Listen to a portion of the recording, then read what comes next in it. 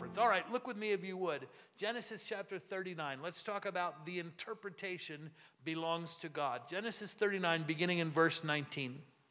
It says, when Potiphar heard the story, his wife told him, saying, this is how your slave treated me. He burned with anger. Joseph's master took him and put him in prison, the place where the king's prisoners were confined. But while Joseph was there in the prison, the Lord was with him. He showed him kindness and granted him favor in the eyes of the prison warden. So the warden put Joseph in charge of all those held in the prison, and he was made responsible for all that was done there. The warden paid no attention to anything under Joseph's care because the Lord was with Joseph and gave him success in whatever he did. Look at chapter 40, verse 1. Sometime later, the cupbearer and the baker of the king of Egypt offended their master. Pharaoh was angry with his two officials, the chief cupbearer and the chief baker, and put them in custody in the house of the captain of the guard in the same prison where Joseph was confined. The captain of the guard assigned them to Joseph, and he attended them.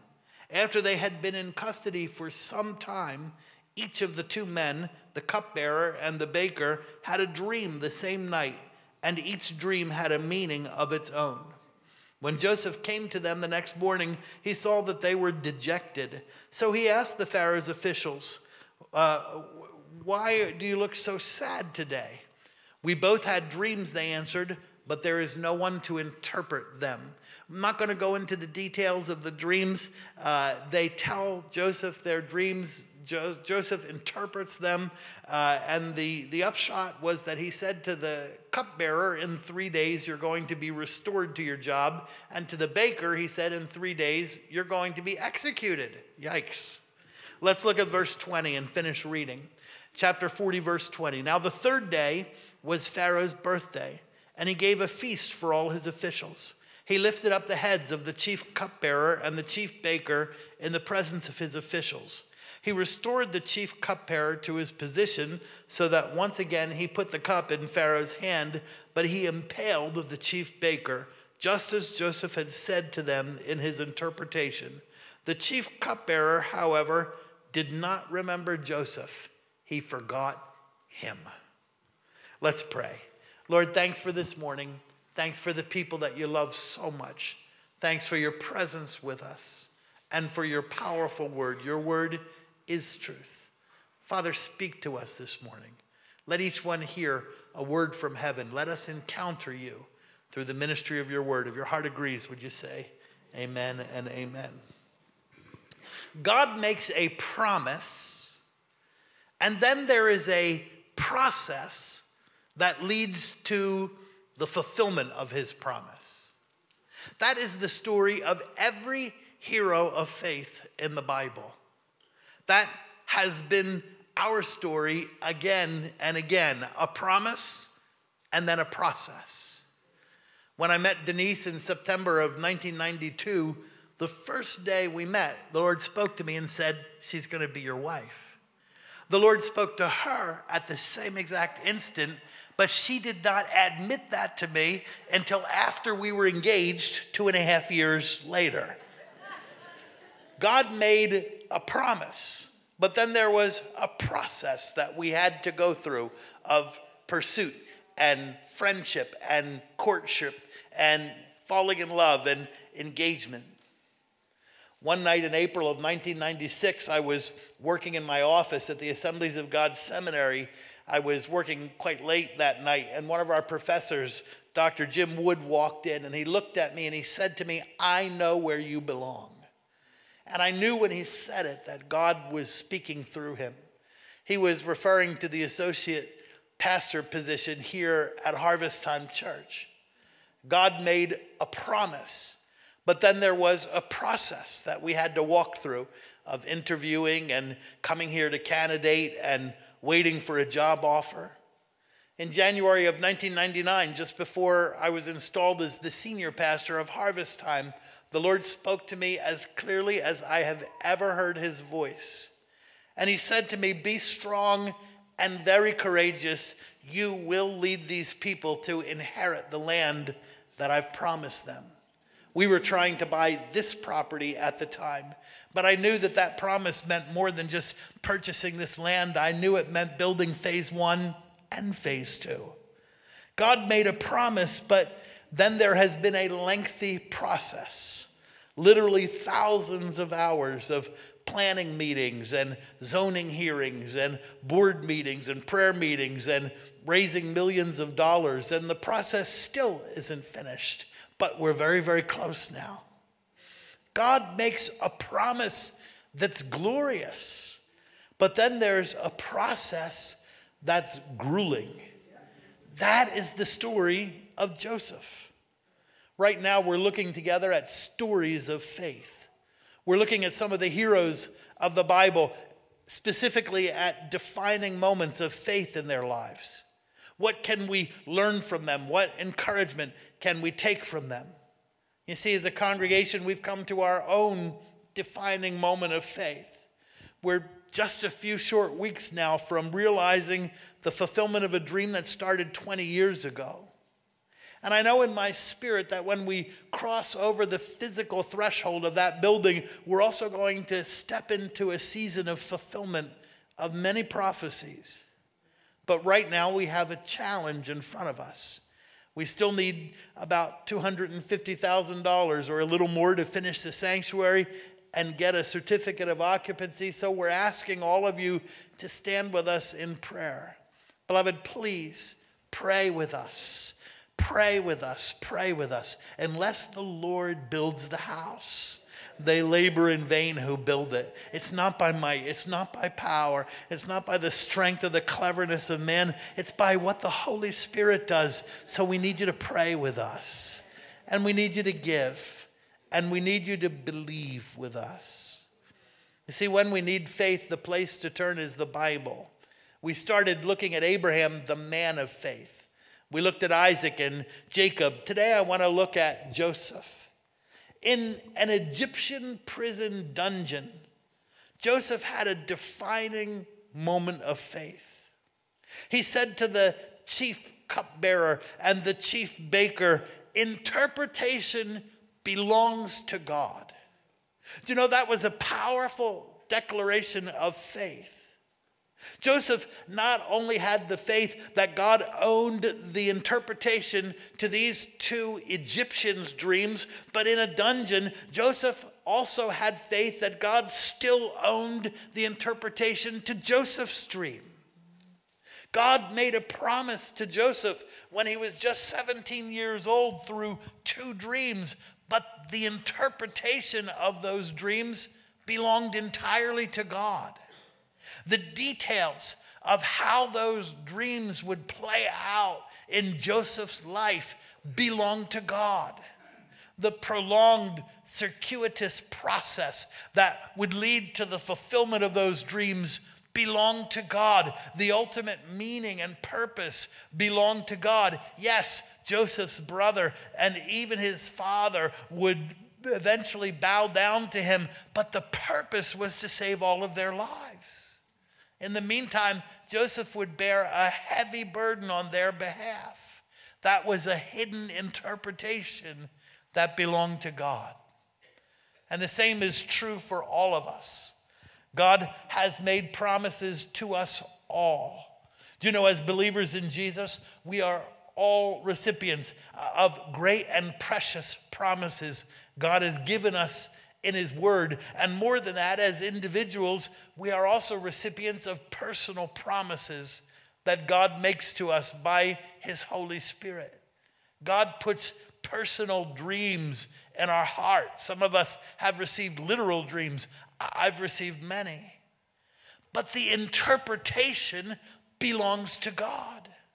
The details of how the dream plays out belong to God. The process by which his promise is fulfilled belongs to God. The ultimate meaning and purpose belongs to God. Looking at Joseph, I see a few keys for clinging to faith while God is working out his interpretation.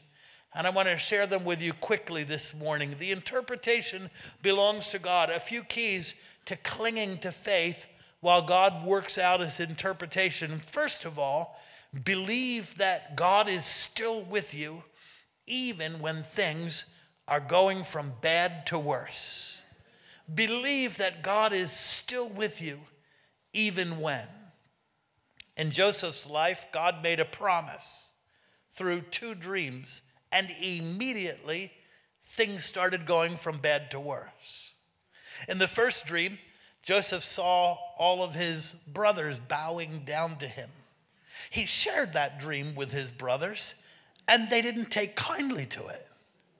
In the second dream, Joseph saw all of his brothers and his father and his mother bowing down to him. He shared that dream, and not only were his brothers insulted, but his father was insulted. Sometime later, Joseph's 10 older brothers were out with him, watching the herds, and Jacob sent Joseph to go check on them. He said, "Go look after the welfare of your brothers." He had no idea how prophetic those words were, because Joseph was about to begin a 12-year journey through hell on behalf of the welfare of his brothers. When Joseph's brothers saw him coming, they said, "Oh, look, here comes that dreamer." When he reached them, they stripped away his coat that his father had given him. They put him in a pit. They thought to kill him, but then they decided to sell him to a caravan headed towards Egypt. In Egypt, Joseph was bought by Potiphar, the captain of the guard. I don't know why I never noticed it before, but Potiphar was a military man. He was a career military man. In fact, he was the top-ranking officer in Egypt, a 4-star general, if you will, the chairman of the Joint Chiefs of Staff. You know, military men are cut from a different cloth than other men. He was not the brainy accountant type. He was not the schmoozing sales business type. He was not the sensitive creative type. He was the "you touch my wife and I'll rip your face off" type. For a while, things started looking up for Joseph. Everything he touched turned to gold. So Potiphar put Joseph in charge of everything in his house except what Potiphar ate. But there was a problem. Mrs. Potiphar. She began making advances towards Joseph.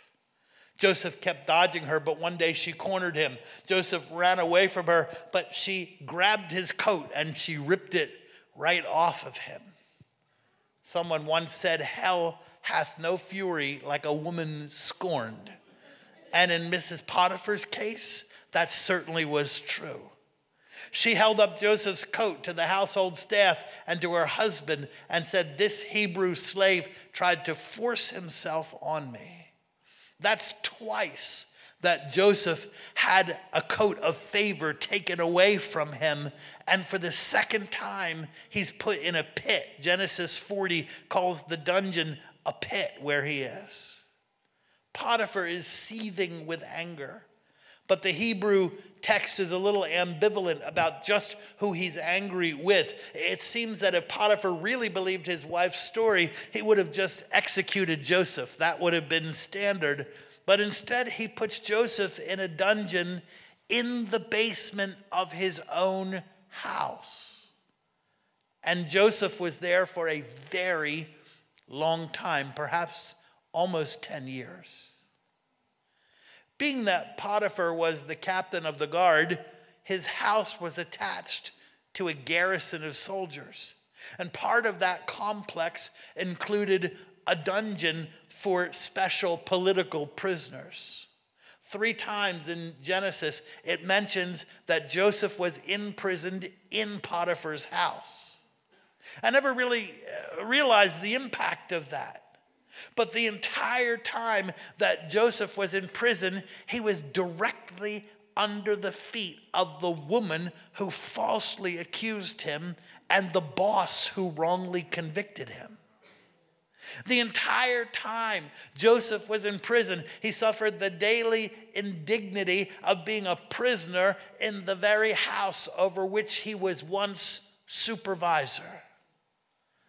The entire time, Mrs. Potiphar knew that Joseph was beneath her feet suffering, and he knew that she was over his head gloating.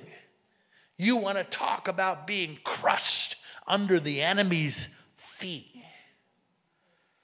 Can I tell you, sometimes we go through seasons like that too. Here we are just like Joseph.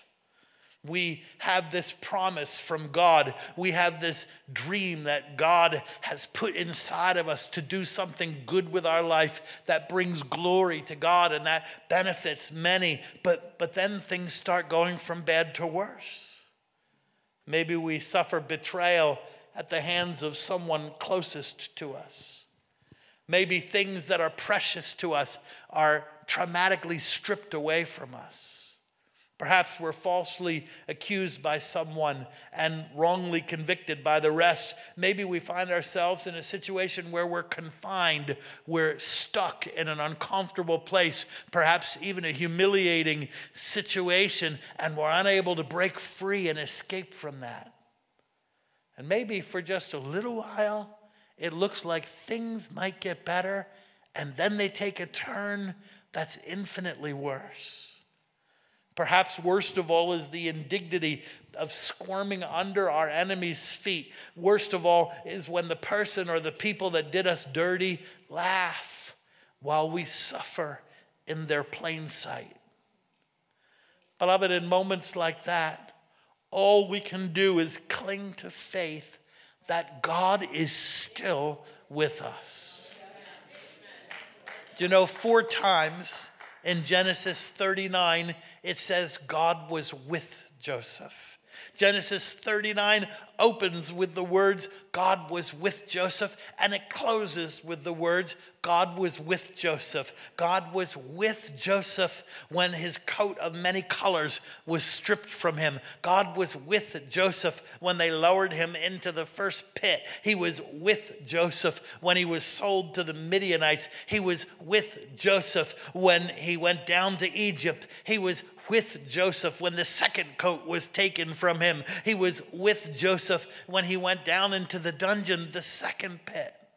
Things went from bad to worse, but God was with Joseph the entire time. And the same thing is true for us when everything seems to be going down, down, down. You know, we wonder sometimes, God's an awfully busy guy running the universe. We wonder sometimes, is he really aware of the details of our life? Does he know what's going on? Is he really in that much control? Can I tell you from the story of Joseph, yes, yes, yes, he absolutely is. Do you know that Joseph, more detail is given about the life of Joseph than any other character in the book of Genesis? The account of creation is about 3% of the book of Genesis. The life of Joseph is 30% of the book of Genesis.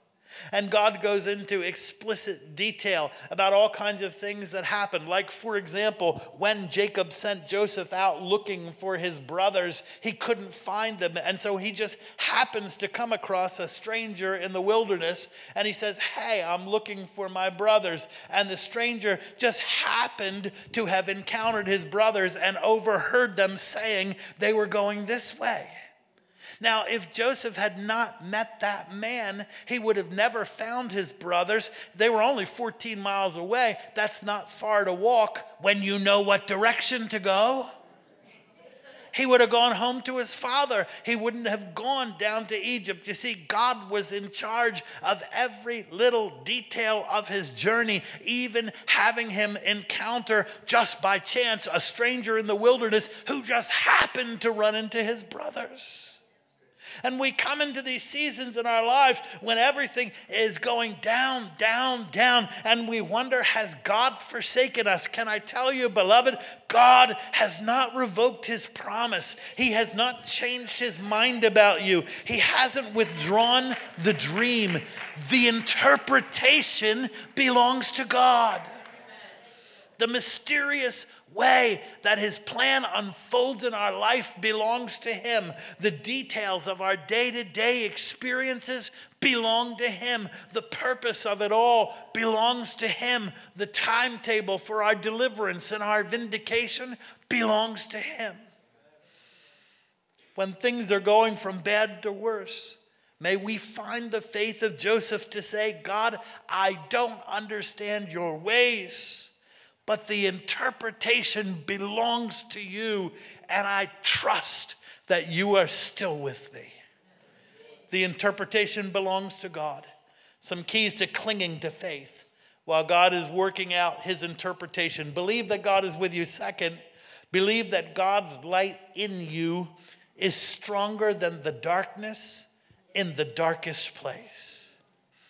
Do you know that Joseph is the only man in the book of Genesis who is described as filled with the Holy Spirit?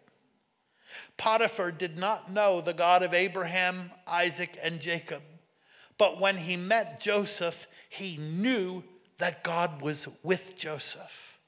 The prison warden didn't know God, but when he met Joseph, he knew that God was with Joseph. Pharaoh didn't know God, but when he met Joseph, he said, can we find anyone else like this man? The Spirit of the living God is inside of him.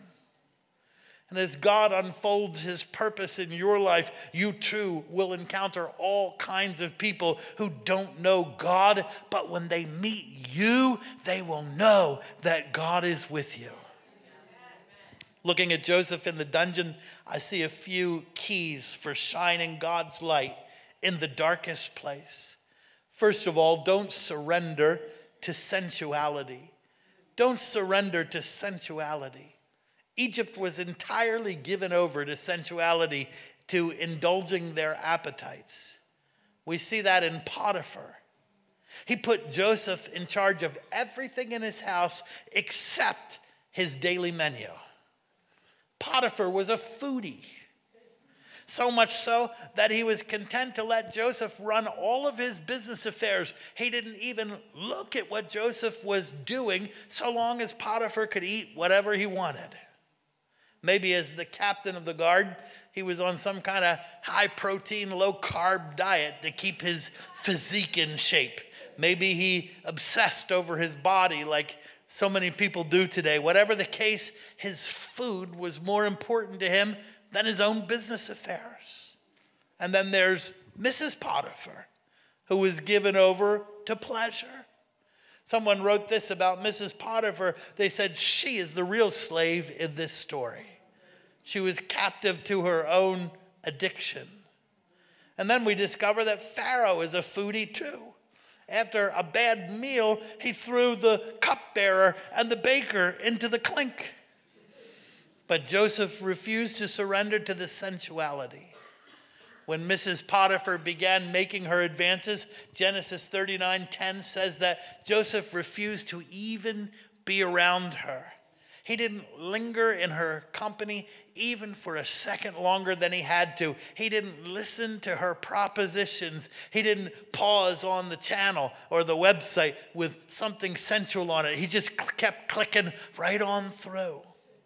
Joseph refused to surrender to sensuality because he knew that God was with him. Even if Potiphar never knew what happened behind closed doors, God knew. Joseph said, how can I sin against him? God wasn't only with Joseph in the pit and in the prison. God was just as much with Joseph in the corridors of Potiphar's house and of Pharaoh's palace. You know, in the Bible, Egypt is a symbol for the world. It's a symbol for human society without God. And it's true that this world is just as full of Potiphars and Mrs. Potiphars and Pharaohs as it ever was. But if we believe that God is with us, we won't surrender to their sensuality. A few keys to shining God's light in the darkest place. Don't surrender to sensuality. And second, stay sensitive to opportunities to minister to others. The prison warden immediately recognizes that God is with Joseph And so he puts Joseph in charge of all the other prisoners. Into the prison come two high-profile characters from Pharaoh's palace, the cupbearer and the baker. Rather than a pastry chef, the baker was probably really like the head of the kitchen staff. You might call him the head waiter. These two men were entrusted with the life of Pharaoh. They ensured that no one put any poison in his food or in his drink. Joseph is assigned to wait on the sommelier and the head waiter for a long time. You know, how wise is God? Joseph was headed, he didn't know it, but he was headed for Pharaoh's palace. So God brings the two men who are closest to Pharaoh, and he lets them spend time with Joseph for a long time. They know all of Pharaoh's likes and dislikes. They know all of his idiosyncrasies. They know all of his pet peeves. They know his way of conducting business when he's sitting at table. They know how to behave in his presence. And they told all of these things to Joseph while he waited on them day after day after day. One day, Joseph notices that his friends are not right. He notices that their countenance is downcast. And he asks them, what's the matter? Now, I want you to notice with me Joseph's sensitivity in a very harsh environment. Who would notice someone having a bad day in a dungeon? Hey, cupbearer. Hey, baker, what's wrong with you guys today? What do you mean, what's wrong? We're in prison, you mope. Everybody's having a bad day in a dungeon. But Joseph noticed something was up, and he took the opportunity to minister to them. You know, this gives us such insight into the character of Joseph. He wasn't eaten up with bitterness. He wasn't consumed with self-pity. He wasn't preoccupied with his own plight or gaining his own freedom. He was open to being used by God to bless someone right there in the dungeon. And we need to be the same way. A few keys to shining God's light in the darkest places. Don't surrender to sensuality. Stay sensitive and believe that the Holy Spirit in you is more powerful than people's spirituality. The chief sommelier and the head waiter are down because they both had a dream and there were no Egyptian dream interpreters to tell them the meaning. The Egyptians had very strong beliefs about dreams. They believed that the gods spoke through dreams. They believed that if you had a pair of dreams, that it surely meant that what you dreamt would come to pass. And they had interpreters who had books of symbols to help you understand your dreams. The reason the men are down is because they don't have access to a dream interpreter. Now, Joseph could have said to himself, you know, these guys, these Egyptians, their spirituality is a lot different from mine, so I'm not going to get involved here. They believe differently from me, so I'm not going to bother with them with what I believe. They're into spooky stuff, so I'm not going to talk to them about holy stuff. No, Joseph said, interpretation belongs to God. Tell me your dream, boys. You see, Joseph believed that the power of the Holy Spirit in him was more powerful than the spirituality of the Egyptians. He believed that God would use him right there on the spot in the dungeon. He believed that the chief sommelier and the head waiter would receive God's touch through him right there in the darkest place. He believed, listen to this, that God was just as much in control of the destinies of those two Egyptians as God was in control of Joseph's destiny. How's that for a thought? You know that worker who sits next to you and swears like a truck driver? God is just as interested in her destiny as he is in yours. Your boss, the devil, God is just as interested in his destiny as he is in yours. Beloved, we need that bold kind of faith to believe that God is just as much invested in the lives of the people that he's put in our orbit as he's invested in our life.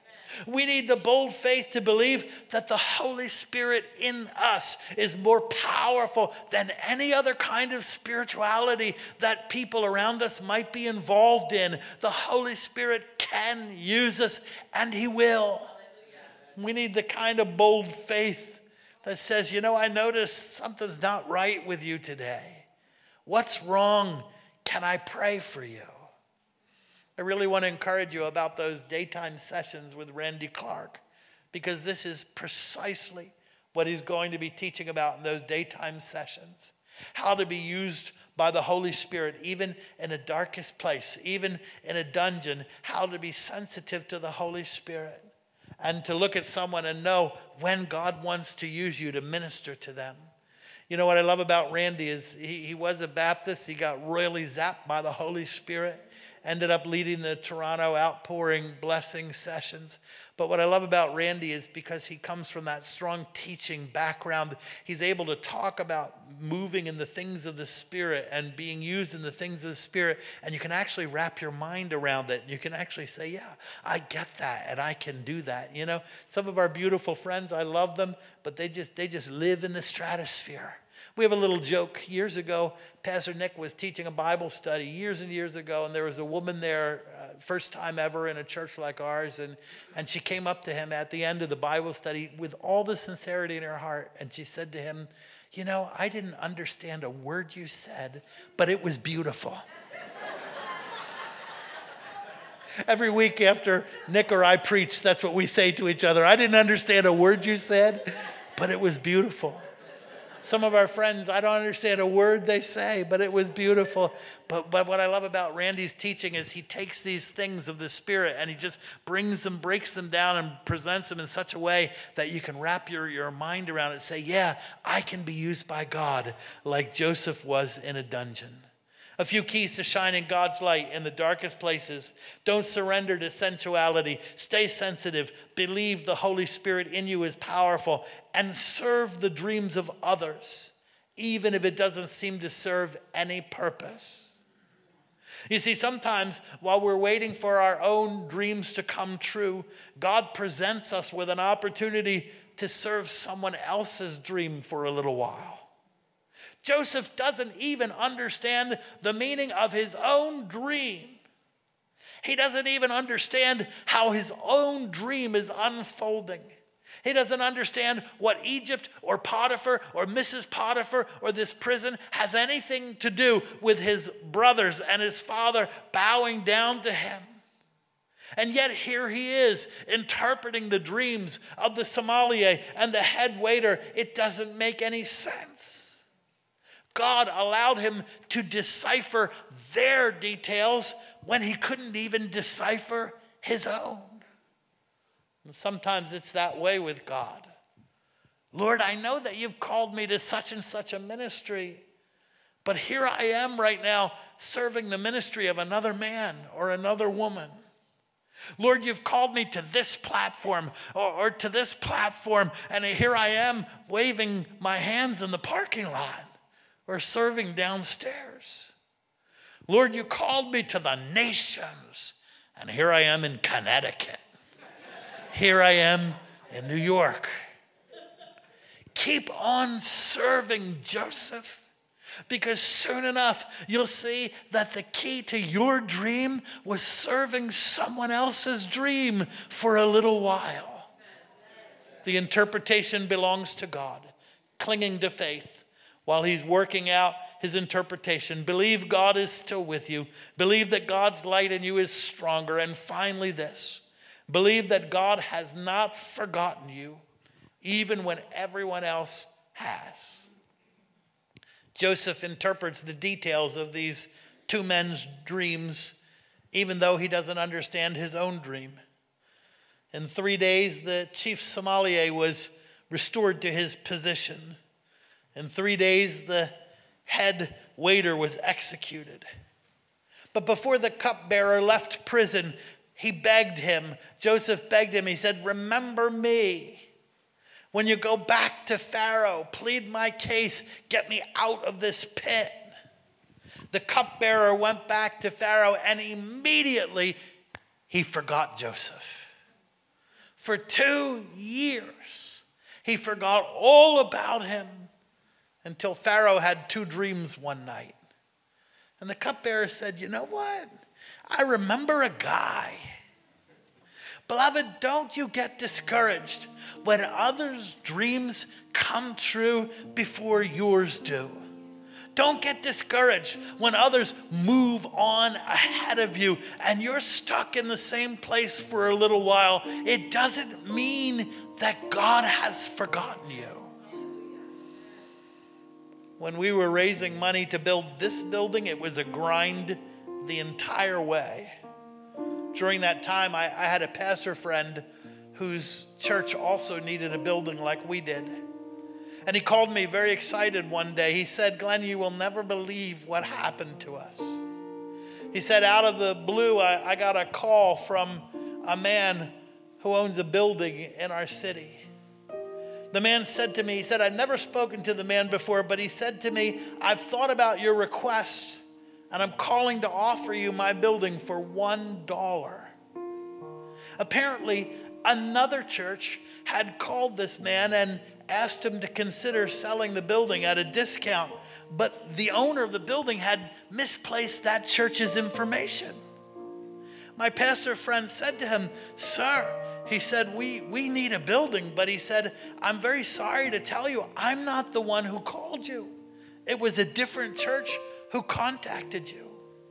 The owner paused for a minute and he said, well, do you want it or not? And they got a beautiful building in a primo location for $1. I'm glad you're happy because I wasn't. Have you ever wanted to be happy for your friend, but you were just really struggling? You know, I wanted to be happy for them. I really did. But I felt like God had forgotten us. A little while after that, another pastor friend called me. Her church needed to build a building, and so she called to ask some questions about our capital campaign. She knew that we had done one. So I introduced her to the pastor who was so helpful to us, and the two of them started working together.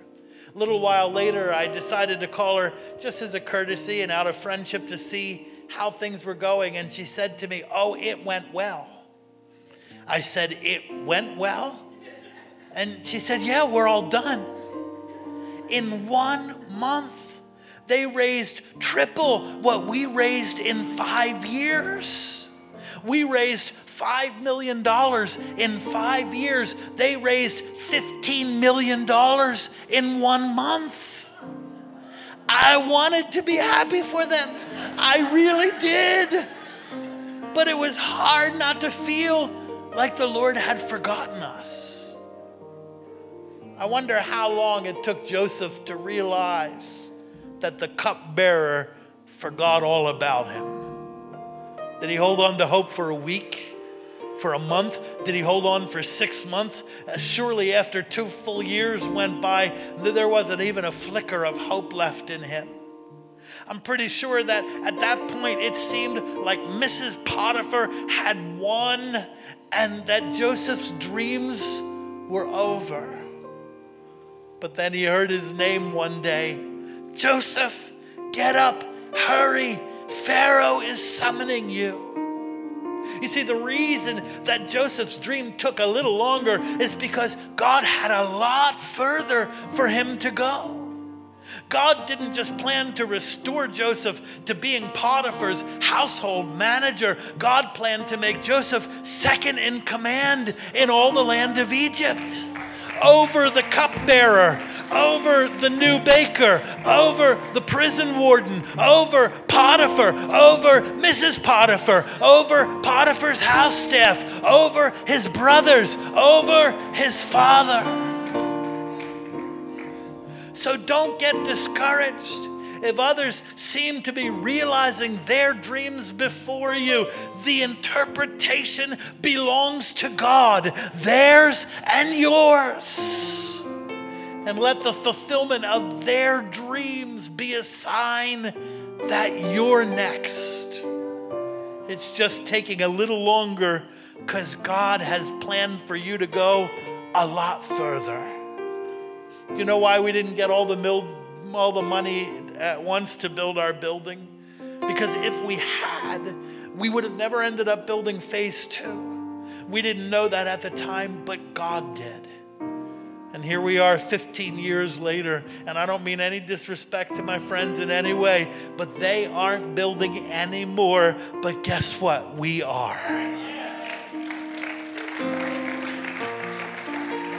It's taken us just a little longer because God had just a little further for us to go. God gives us dreams, but the interpretation belongs to Him. He makes a promise, and then there's a process to go through. Let me close with this, and we're done. God's promise is His gift to us, but our faithfulness to God during the process is our gift to Him.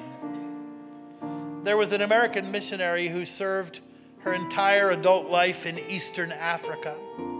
She and her husband moved to the mission field as a young married couple. They built a medical station, a school, a church, translated scriptures. They had 4 children on the field. They buried 2 of them on the field. And after the woman's husband died, she stayed for another decade serving the people that she loved. When she finally decided to retire and move home to America, the tribal people gathered around her to say farewell. And each member of the village brought her a gift. But she was particularly taken by a seashell that one man pressed into her hand. There was nothing special about the seashell. It was quite ordinary. But it occurred to the woman that it must have come from over 200 miles away. And indeed, she found out that the man had walked for 2 weeks from the village all the way to the seacoast and had brought the shell back as his gift. She said to him, "Thank you for this exquisite gift. You must have made a very long journey to get it." And the man said to her, "Mother, the journey is the gift." Beloved, the interpretation belongs to God. The details of how our story plays out belong to God. The prolonged, circuitous process belongs to God. The purpose of it all belongs to God. And maybe when people look at the final outcome of our life, they don't see anything extraordinary at all. They say, "You went through all that for just this?" But our faithfulness to God on the journey is our gift to Him. Cling to faith while God is working on your interpretation. Believe He's with you. Believe that His Spirit within you is powerful. And believe that He hasn't forgotten you, even if everyone else has. Would you stand on your feet this morning and give Jesus, the King of Kings and Lord of Lords, a good praise?